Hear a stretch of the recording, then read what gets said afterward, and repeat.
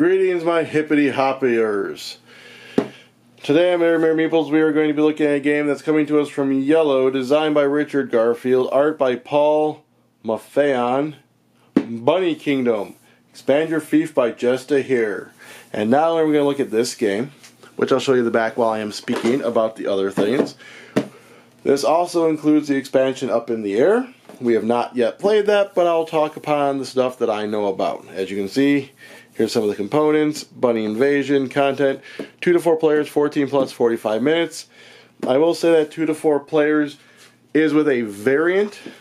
The 2-player game, you basically have kind of like a dummy hand. We personally aren't a fan of playing that way. Let's open this box. And this box doesn't want to be open. The bunnies wish to remain hidden. So here we have the base game's rulebook. Overview, goal of the game, components, new world board, figures, city figures, tokens, sky towers, exploration cards, parchment cards, setup. How do I play? The phases. Here's all the different phases, revealing the parchment's end of game, notes on the missions, glossary, special parchments, rules summary. Next up we have the game rules for the In the Sky expansion. Cards for player changes, some setup, the Great Cloud Board, rabbit figures, parchment, city figures, farms, rainbows, chimneys, coins, trade, terminology, credits. So as you can see, haven't even punched these out yet, but these are the things that came with the expansion, along with this here board.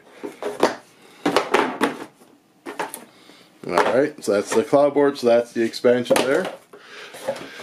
The other thing I should mention is I have the bigger board. For those of you who don't know, when the game first came out, they came with a smaller board. You were able to get a bigger board by requesting one. So it is a lot bigger. As you can see, the other one basically was like here, and it was very tight to put the castles and the bunnies on the score track and all that.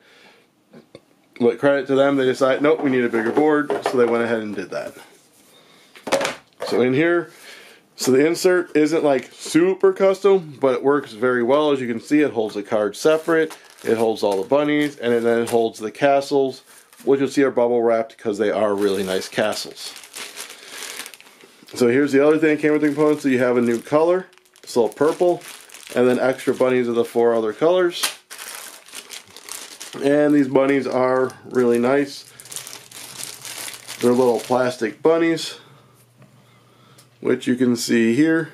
Hopefully it'll zoom in, even though they're small. Little bunnies.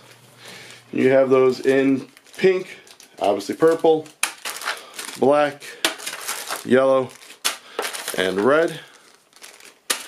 In my own personal container here, I have these little cardboard bits. You get these as you're drafting the cards to either claim a spot if you don't have the card. You create some sky bridges. You put different resources on the tiles. Stuff like that. That's what my little container here contains. Here we have the different castles and such that you'll be putting out on the spaces, again based on the cards you get.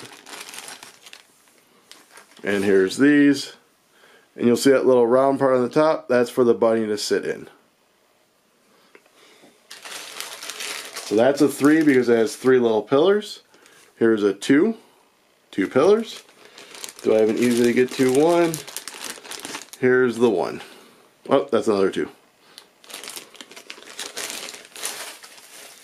Then you'll see this is in the little bubble wrap because it is fragile. Here's your 1s.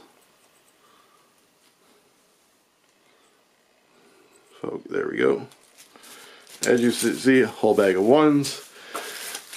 Here's more expansion bits. These must be like sky castles and various things of that nature. So another 3. And then look at that bad boy. That's pretty cool looking once it focuses. Little carrots as the sides, a little spot for your bunny. As you can see, we got a few of those. So those are little castles. This deck here, let's go ahead and open up. This is the expansion content. Once I find there's a little open hole thing. Here we go. We got that open. Again, haven't played with this, so I can't really speak to exactly what the cards do. But here are the cards. I'm guessing these might pertain to that cloud board where you can put more things. Look at the Snow Bunny. For those of you who don't know, this is a drafting game where you're drafting the cards for locations to put your bunnies and trying to form fiefdoms. And it has a very mathematical one where you're basically timesing the amount of the castles by the types of resources. There's little cards. Alright, so these are the cards that I do know. So you'll see this is G9, so that relates to the spot G9 on that board. And you'll see it's a 1, which means that it's a 1. Like this one, D10, that means there's going to be wood there. These contracts are usually end of game, so you're going to get 4 points for each fief you control with at least 3 territories. So there's a card for each spot, and then various different of these parchment cards. This kind of gives you that one thing where I showed you where you can add the different resources to the cards. Lots of different cards to draft. Then over here we have even more cards, and here's that little times table I was talking about where your strength times your wealth, and then the player A is harvest fade. So number of points of a fief equal its strength, which is the sum of its towers times its wealth, number of different resources. So you have one of those for each player. And then here's more of those cards for all the different areas.